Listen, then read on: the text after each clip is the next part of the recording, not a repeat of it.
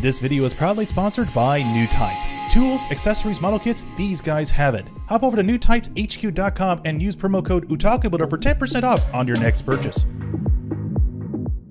Hey, what's going on, my dudes and dudettes, and welcome back to another exciting build from the good folks from Bandai, Japan. So why don't we get started with the Figure Res Standard Super Saiyan Son Goku from the popular anime series Dragon Ball Z. And without further ado, let's get to it.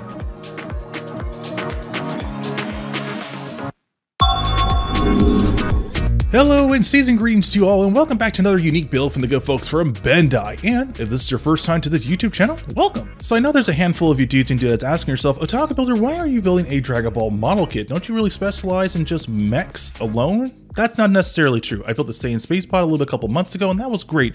But I got in touch with one of my old friends that I literally have not talked to for almost 5.5 years, and what really brought up the memories was all those good times we would bring in our old friends and our colleagues from work, and we would have our own little LAN party, playing everything from the original Dragon Ball games up to the PlayStation 2, and up to the Xbox 360. But the game that we played the most religiously every Saturday was Dragon Ball Budokai 3, and the robust fighting system, plus on top of it with the great cel-shaded art style, was really, really great. And we just had fun eating nothing but pizza, drinking nothing but sodas, really hyping one another off, trash talking one another when we played each other. It was just a great time.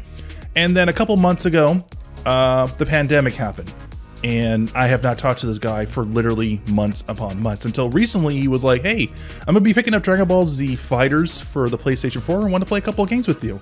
And after sparring with him a couple of times, I felt to myself, you know what? I think it's about time to really tackle a Dragon Ball model kit fully with the full customization specs. And that, my dudes and dudettes, we're going to be tackling the Dragon Ball Z Super Saiyan Son Goku. Now, to give you guys some context why I haven't tackled a Dragon Ball Z kit sooner, it's because they didn't look good. They really didn't do their homework to make these guys look like how they look in the anime. And I was really disappointed with that with Bandai. And plus, at the same time, I didn't really want to do all that extra work painting in the eyes and painting in the mouth to make it look how it would see in the anime. But since the films have done incredibly well in Japan plus worldwide, and Dragon Ball has had this massive resurgence of popularity, Bandai has absolutely stepped up their game, and they have delivered. As for the first side of the box, you get a nice background story of how Goku became the legendary Super Saiyan, which I will read a little bit. The Super Saiyan Son Goku saved the world by defeating Demon King Piccolo at the Tenkaichi. You know what? If you want to read it, it's right here for you guys. You can enjoy it. This is a lot to read for my personal taste. Also, on the very bottom gives you a nice representation of other figure kits that you can purchase from Bandai, which I have seen in public. They look absolutely great. So other than that, let's take a look what's inside the box. As always, you're happily greeted with the instruction manual with Son Goku, while at the same time giving you a nice broad understanding on what runners you're going to be expecting for this model kit. Now, I have to give this manual a lot of love and credit. It is not too hard to really follow. It's not too difficult for someone that is new to building their very first model kit. It is very well thought out for both someone that is a fan, not a fan, someone that is relatively new to building, someone that is experienced to building model kits. There's a lot here that is familiar, at the same time a lot easy to follow, and I love that attention. So the first part of the page gives you a good rundown on how you're going to be constructing the hair, which I have to admit, it is very cool that they actually have it in a modular setting. So it's not one giant mold. That's great, so you can construct it in different stages, while the final page in the back gives you a whole rundown on how to construct Goku when he's fully assembled, while at the same time giving you a glimpse of what you'd expect for effect parts and an attachment to add to your action base if you have one lying around, which is great. Now, the effects parts on here, what they really show they're okay, but I felt they could have pushed it a little bit more harder with the look of it, but it's still great for someone who just wants to have a standard Goku figurine on their action base. As for the second and last page in the back, gives you a complete rundown on what you can put this model kit in dynamic poses, both in the air, both on the ground, both on an action stand, 2 interchangeable faceplates, and at the same time a whole slew of customizable colors if you want to do some custom painting, which is very welcoming when it comes to building a Gundam model kit or any other model kit that is Dragon Ball related.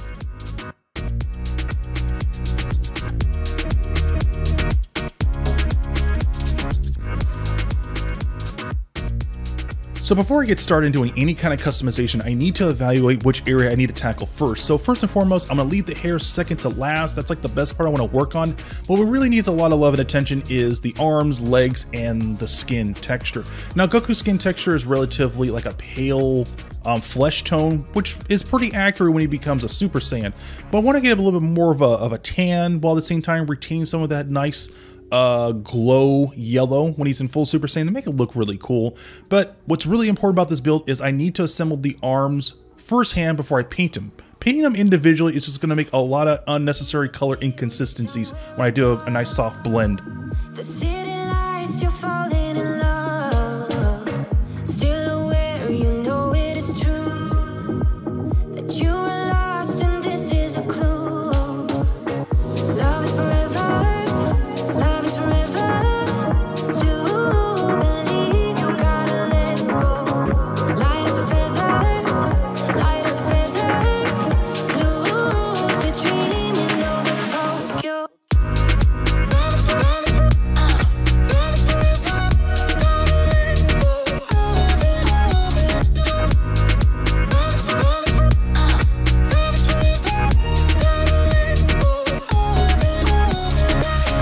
With the music still in your ears, you're on your way to conquer your fears. In this dream of your own design, there is someone calling your name. Love is forever, love is forever. To believe you gotta let go. Light as a feather, light as a feather. Lucid dreaming over Tokyo.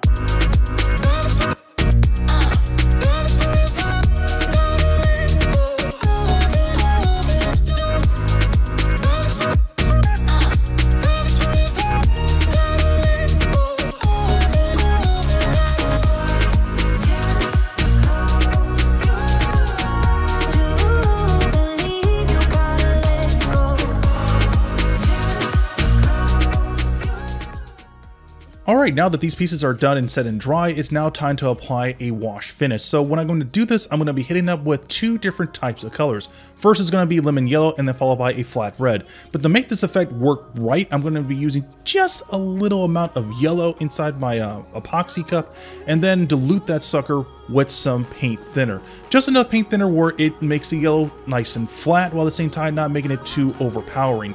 If you do this correctly, it's going to make the effect really great. And then once you apply it onto the surface, you're going to be using a sponge to dab some of it off to create some nice skin texture effects.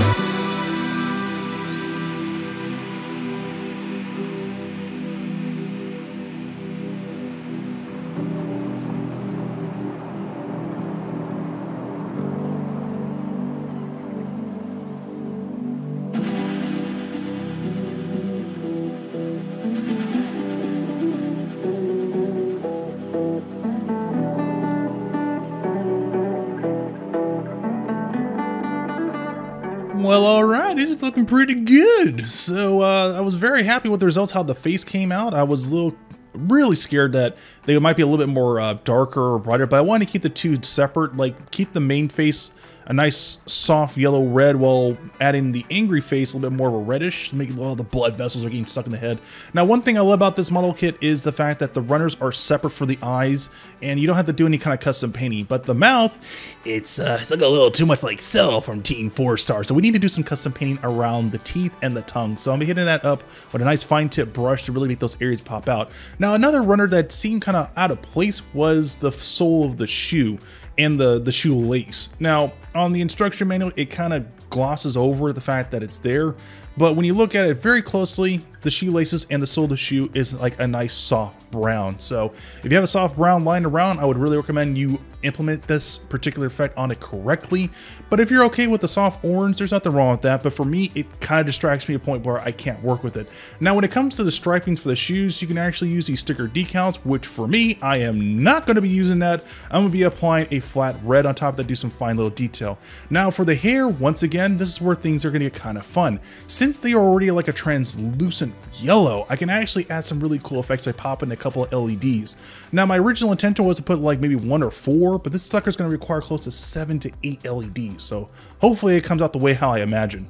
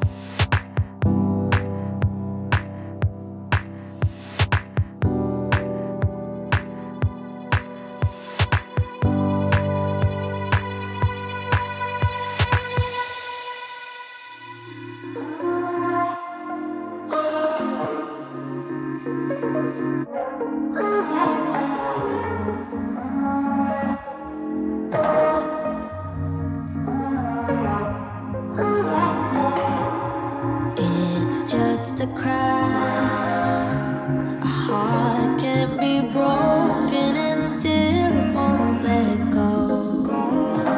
Somehow it knows you might come back. Just let me stand in your rain, that torrent of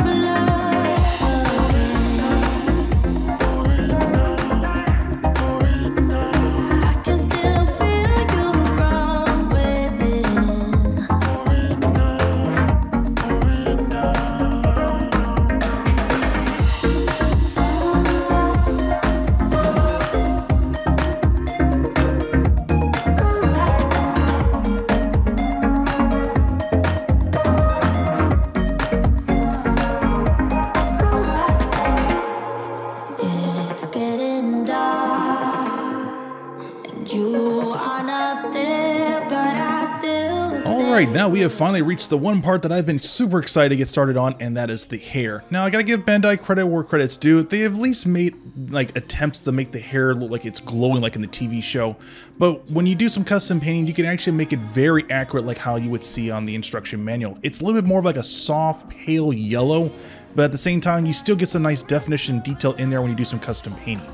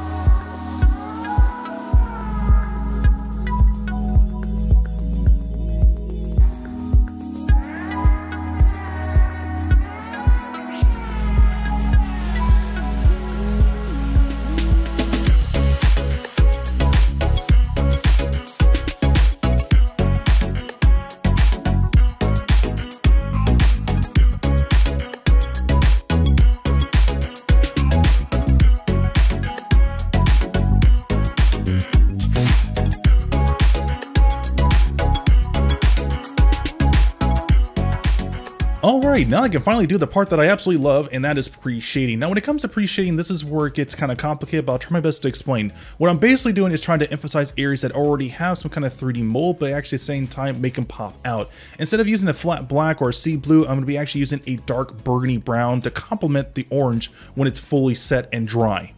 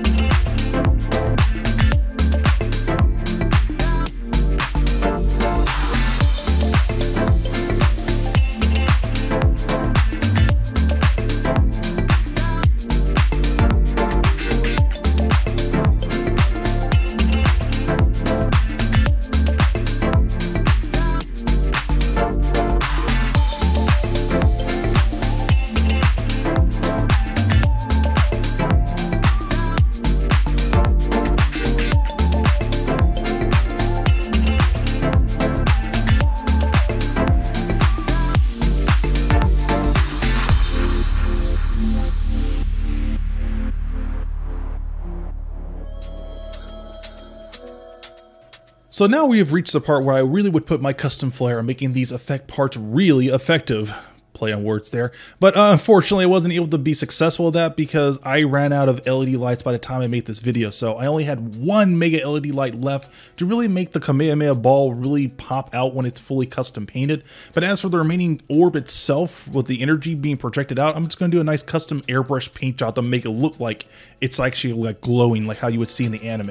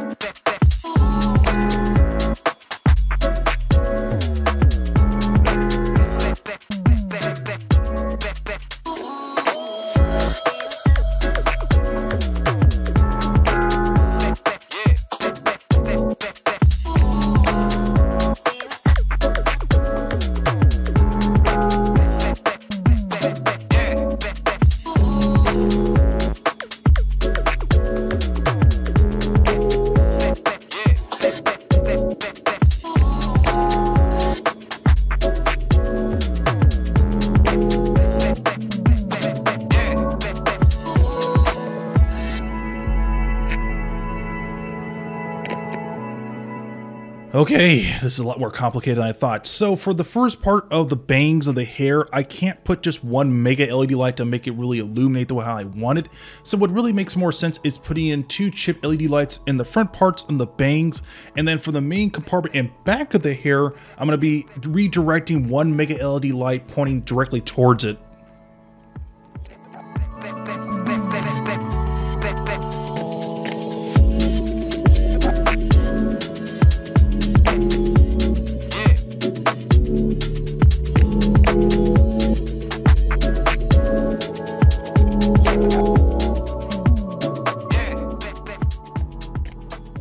Alright, now that I got the first hard part done, now it's kind of the second hard part, is illuminate this whole entire cavity. So instead of putting in 1 LED light in there shooting upward, I'm going to actually have that 1 mega LED light sitting at an angle so that way it illuminates the whole entire cavity. If it's done correctly, I can make this work right, but just to play it safe, I'm going to sneak in 1 more mega LED light that's pointing back at the hair so that way it illuminates the back part of the strands the way how you would see in the anime.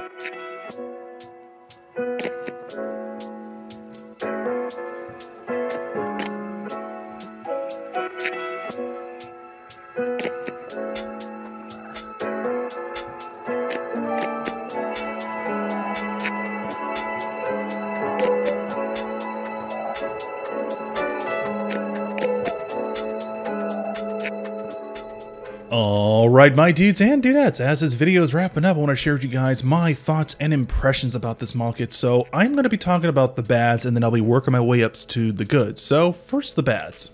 So the moment I announced that I was going to be doing a Dragon Ball model kit, I got hit up on Instagram and also my YouTube community feed that I need to be very wary of certain areas that are so compact to one another, it's going to cause tons of paint scraping.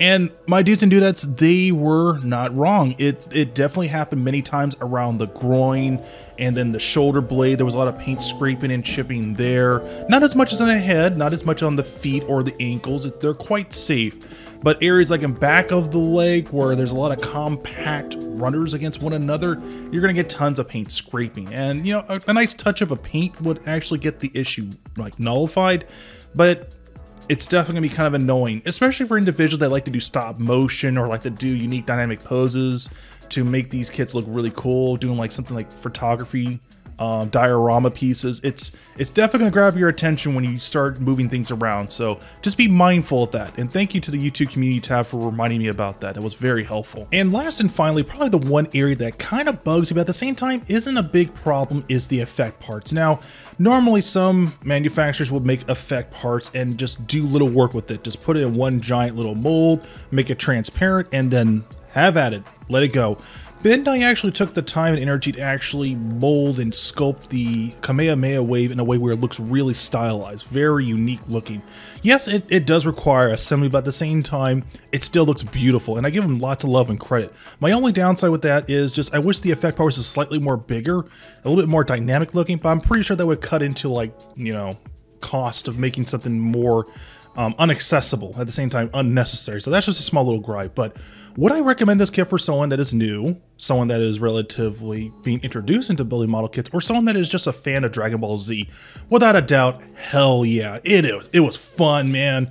I had so much fun building that kit, and I truly hope you guys give me the opportunity to do another one. Hopefully this video does well to garnish that incentiveness to do more Dragon Ball model kits down the road. But without a doubt, pick up this kit, guys. It's definitely worth the purchase. I had a blast, and I most certainly believe that you will too.